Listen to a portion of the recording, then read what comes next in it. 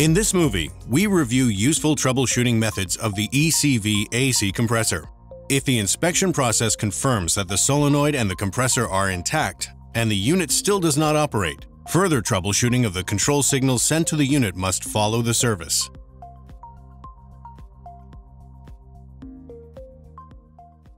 Keep in mind, erratic readings and signals generated by the system's various sensors will cause abnormal or no operation of the compressor.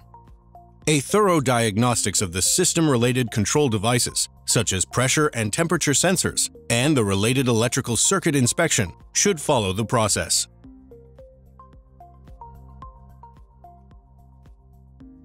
The initial step should control whether the system is in operative condition and if the compressor is able to generate necessary pressures. The standard static and operating pressures diagnostics applies here. The next step is the AC system-dedicated onboard diagnostics. It can reveal possible error codes registered at the AC control module.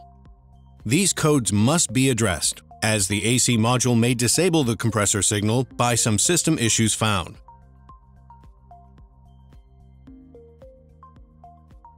Now we can inspect the AC compressor solenoid. This is the crucial part of the ECV compressor steered system. A standard multimeter is the main tool, but use of a specific ECV compressor tester is the most recommended solution. The tester enables a thorough troubleshooting of the solenoid in various aspects. By the resistance measurement, it can confirm if the solenoid is in the operational condition. Furthermore, the tester enables manual control of the compressor performance settings. The more advanced and valuable diagnostics is use of a lab scope to track input signals at the variable control solenoid on the compressor. At first, check of the voltage signal at the pulse width modulated compressor solenoid's wire is recommended. The main part of the test is reading the pulse width signal on the scope by the system running and provoking some changes within the signals sent from the AC module. For example, pressing the gas pedal instantly to the floor should reduce the compressor output or shut it off completely. The correct pulse width signal on the scope should momentarily change or drop to 0%.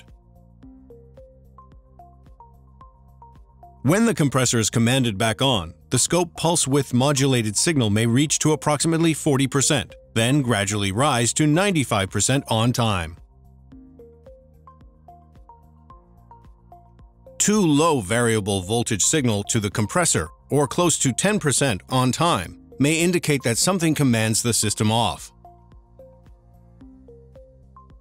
Keep in mind, it is highly recommended to include a thorough ECV compressor operation check while servicing the system and before the decision of the compressor replacement. Inspecting the control signals to the unit may help to reveal some severe system issues, including electricity and sensor failures.